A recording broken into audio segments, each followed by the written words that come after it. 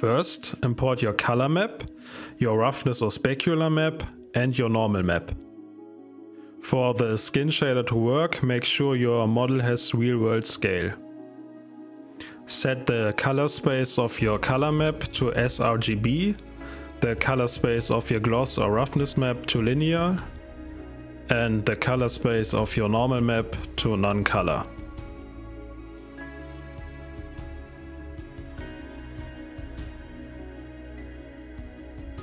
Now add a principled shader. Now connect it to the surface of your material output.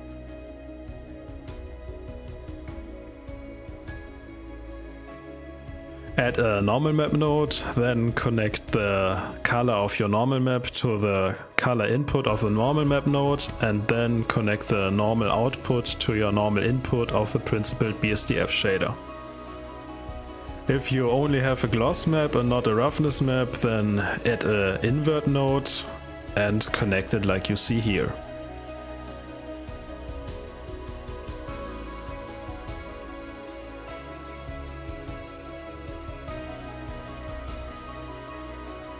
Now connect your color map to the base color of the principled BSDF shader, to the surface radius and to the surface color.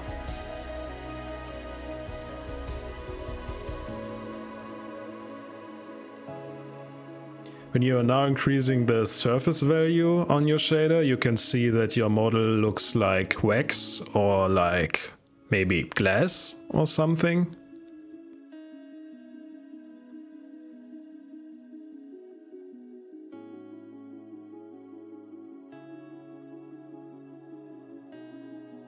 Leave it on a higher value for now.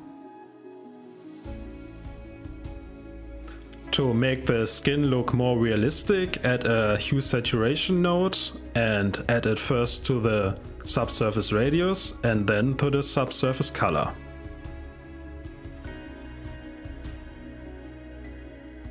Then add a second one to the color.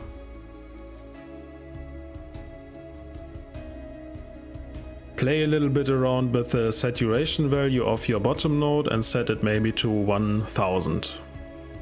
Depending on the size of your model, set the value to 0.007 or even lower.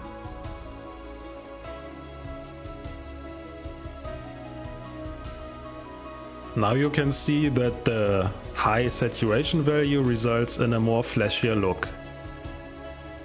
Now increase the value of your top node to match the brightness of your desired look.